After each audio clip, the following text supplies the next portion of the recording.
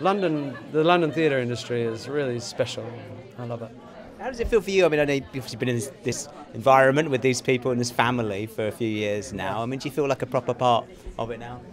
Yeah, I mean, you always, someone like me, you end up, like we all do, in various areas of our life, partitioning the hard drive of your mind.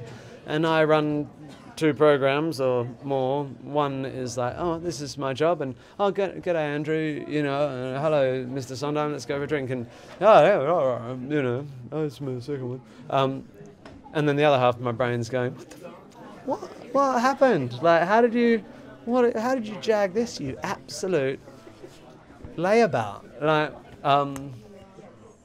yeah, I can't believe I'm here, and yet I've not slept much in the last 12 years because I've worked very hard, and so my life is about the work. But somewhere in the back of my head, the Perth boy's going, what? Who? What? But, It's strange one, but just sum up your general Olivier's 2017 experience. oh, it's been a lovely night. There's been incredible performances. Like, I had to go on after Amber. It was really, really daunting.